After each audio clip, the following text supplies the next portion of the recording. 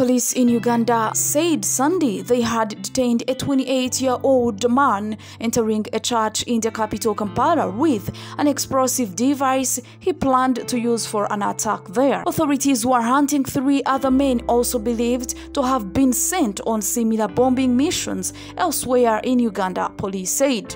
The motives were unclear, but the Islamic State linked Allied Democratic Forces ADF has previously carried out deadly bomb attacks in Uganda. ADF was originally a Ugandan rebel group but was rooted more than 2 decades ago and fled into the jungles of Eastern Democratic Republic of Congo, where it has since been based. The suspect, identified as Kintu Ibrahim, was detained as he was about to enter a Pentecost church, Rubaga Miracle Center, in the Rubaga suburb of South Kampala. Police spokesperson Patrick Onyango told journalists security personnel had picked up intelligence about attacks planned on places of worship and that they had tracked Ibrahim. Onyango said the suspect had a bag with an improvised explosive device which police detonated safely. During interrogation, Onyango said he confessed he had 3 accomplices who had also been sent to carry out similar attacks. Zimbabwe President Emerson will be inaugurated today, Monday, after being declared winner of the August 23 elections over opposition candidate Nelson Chamisa. But many international observers, including the Southern African Development Community SADC, say the elections did not meet regional guidelines governing democratic elections. Ibo Mandeza is a researcher at the Southern Africa Political Economy series. He and his colleague Tony Rilo have petitioned SADC and the African Union to support the idea of a transitional government in Zimbabwe to end what they call political impasse. Mandeza tells me that such a government must be supervised by eminent persons named by SADC.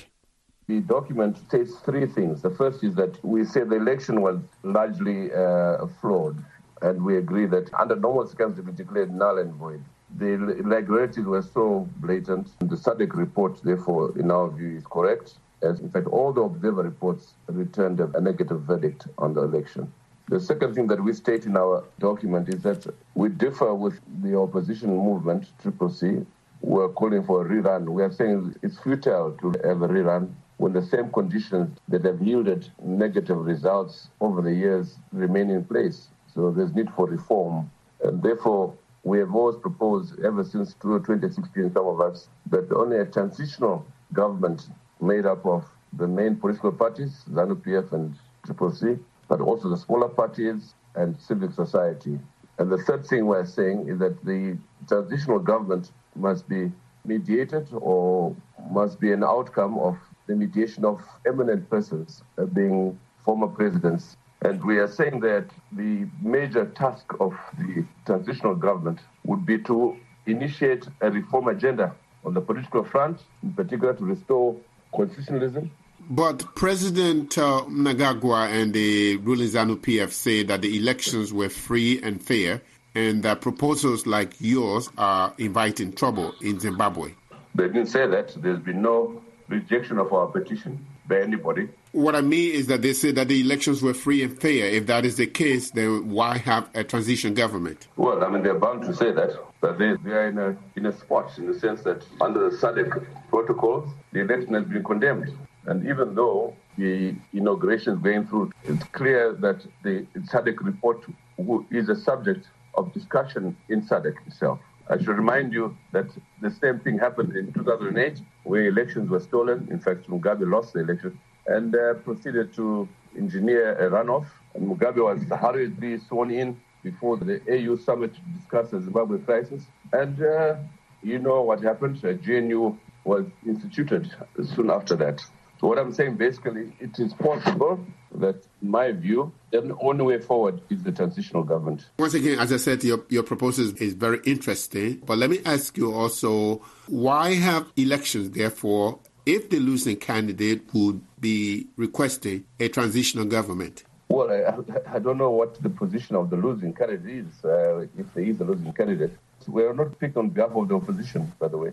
This is a non-partisan initiative which is seeking to draw and develop a national consensus in the country. Ibo Mendaza is a researcher at the Southern Africa Political Economy series. He was speaking with me from Harare. As you just heard in our previous report, Zimbabwe President Emerson Mnangagwa will be inaugurated today, Monday. Reporter Rutendo Manwere in Harare asked some Zimbabweans for their thoughts about today's occasion. We are not really as excited as we were in 2018. At this point, as the Harare Residents Trust, we expect that the president and his team are revolutionary in their approaches, that they take a no-nonsense approach to addressing the inefficiencies in the economy. I was one of the voters in the city, and I had to endure very long hours standing in a queue. I feel that we were denied chances to actually vote for the candidate of our choice. So the inauguration is not anything exciting. It is inauguration of someone that we feel is a cheat. There's nothing to celebrate on ED's inauguration tomorrow because Mnangagwa stole the will of the people on the 23rd of August. If Mnangagwa had clearly won the election like what he said, we would have seen millions of people in the streets celebrating his victory, the 52% that he claims, but no one is celebrating. So my big question to Mr. Mnangagwa, who voted for you when there's no one is celebrating your victory? I don't feel any excitement about the event since he was the previous elected president for the past 5 years. So we didn't benefit much from him, especially us as youth. As youth, we are still struggling to find jobs.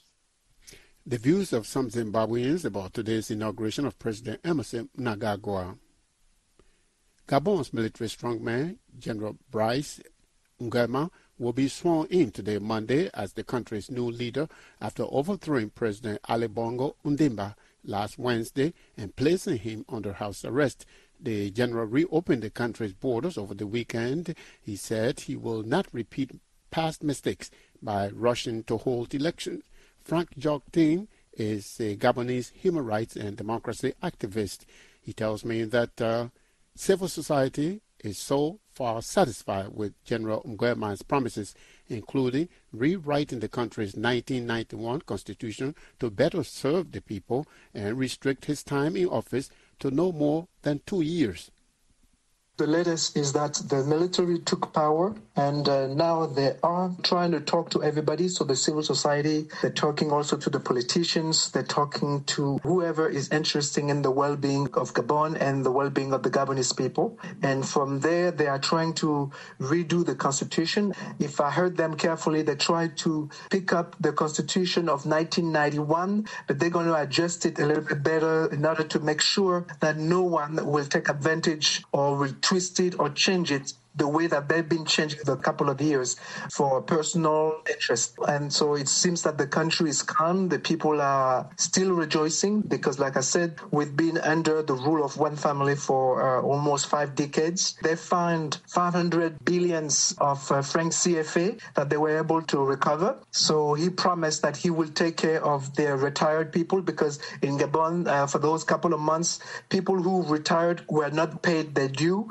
So he said that that's the first thing he's going to do on Monday. Now there's a lot of going on, but I'm hoping that everything will continue to go well and that the Gabonese people in the long run will be satisfied. So, as we said, the military leader will be sworn in on Monday. He said over the weekend that he will not be rushed to get to elections, even though everyone, including the African Union, are saying that the military needs to turn the country over to democratic rule. It seems to me what you're saying, there's some satisfaction among you, the civil society and opposition people, based on his promises. Well, I think the civil society are satisfied. I don't know if the opposition is satisfied, but like he said, right now there is no majority and there is no opposition. We are all Gabonese, and what he's trying to do is that he's trying to put back Gabon to his feet because everything has been really neglected.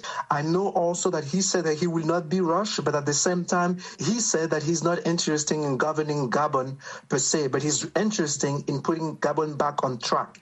And as soon as that process is going to be done, what I'm hearing is 2 years max, minimum a year. So you need that time in order to give it back to civilians. And the other things that I want to say is that the army is supposed to protect a nation and is supposed to protect the goods of that nation.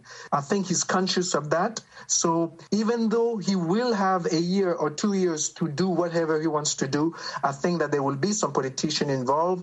There will be civil society also involved. So I don't think it's the army that will govern on those 1 or 2 years alone. Frank Detains is a Gabonese human rights and democracy activist. He was speaking with me from